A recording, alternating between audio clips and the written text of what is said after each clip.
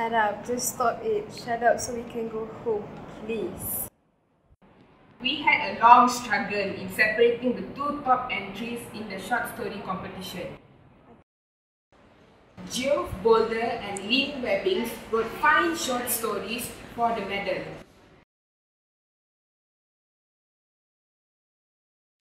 Lynn's story about a sheepdog in a flood was very exciting and moving. I spent a lot of time doing this story. But Geoff's story on a circus elephant running loose in Albert Park we found funny. Comedy is harder to write than drama. Congratulations, Geoff, on winning the Holmes Watkins Medal. Well, second is not so bad, is it?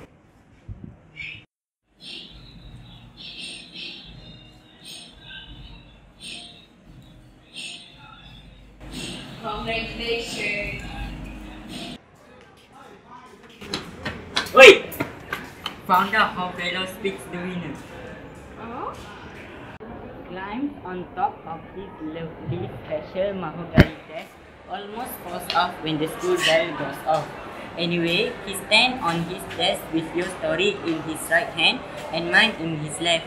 Reach up, tiptoe and drop then book. The one hits the floor first is the winner. Oh? Really? Next time use heavier paper. Oh my goodness. Yeah.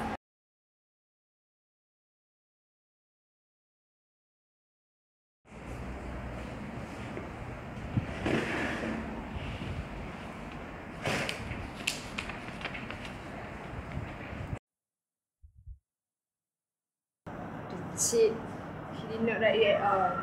He just copied it down. He would deserve it.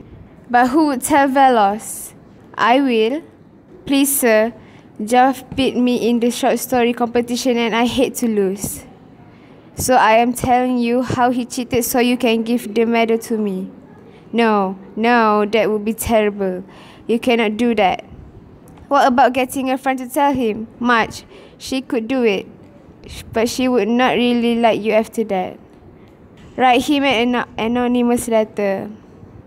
You would be worse than he is. But he does not deserve to win. He's won. There is nothing you can do about it.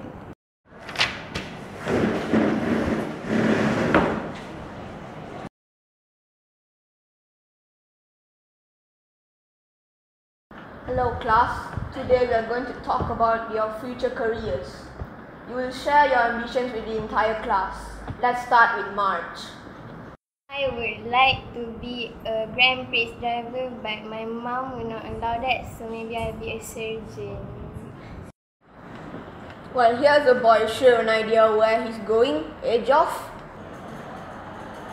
What are you interested in, Geoff? TV script writing, screenwriting, playwriting, being an author? Oh no, none of that. I am going to be a barrister. A lawyer? I thought with your recent crime you would have your eye on a different direction. Nah, there is more money in law. I suppose so. Yes, Lynn. What is wrong with money? It is that. Think of the excitement you're missing to get on television like Rod Dahl and Paul Jennings. Who wants television anyway? Or Bradley?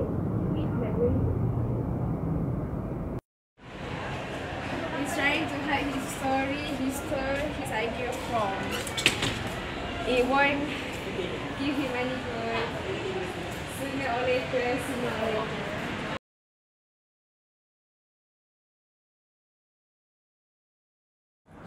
Lynn? To come to the point, I am telling you this so you can understand. Geoff has told me that 3 years ago, he read a book by the American humorist William Bradbury, and he had forgotten about it until today. I read the book. There's a story there about an elephant escaping in a park. It's not much like Geoff's story, but Geoff feels that he took the idea from the book without reading. He wants me to disqualify him for cheating. No! Exactly. Job hasn't cheated. His story is almost entirely his own. He has only shown that he has a bad memory. So we won't disqualify him, but I think we must reverse the positions of you two. Your story, Lin, being entirely original, must be considered a little better than Job's. I apologize to you both. I'm sorry, Lin, really sorry, but it's fixed now. I didn't want to win that way. I know, but I can't do anything else. Sorry.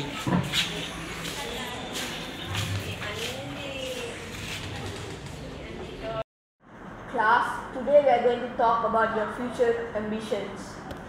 You will share your ambitions with the entire class. Let's start from Mark. Sekali lagi, sorry. Comedy, we know, is harder to write than drama. Congratulations, Job, on winning. Gigi. You so precious when you smile. There is more money. Apa tadi?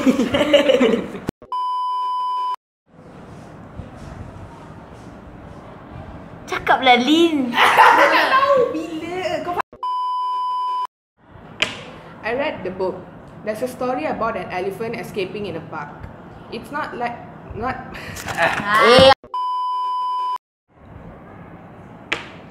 I read the book.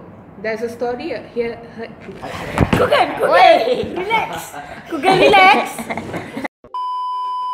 Cepatlah. Susah sangat ke?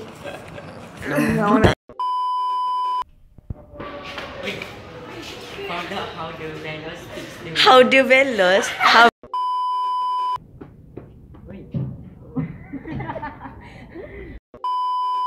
Special mahogany.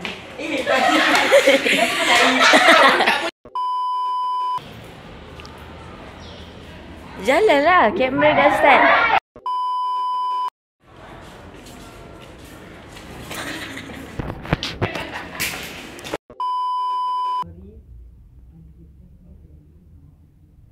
Weh, dah jauh sangat. Kena belakang. Exactly. Job hasn't cheated. Awas His sangat. So we won't disqualify him, but I think we must read. No! Kenapa macam kucing? No, kau marah. Marah. No! Suara keras. I would like to be a Grand Prix driver, but my mom will not allow. I would like to be a Grand Prix driver, but my mom will not allow that, so maybe I'll be a surgeon. Macam sangat? Sorry, but it's fixed now.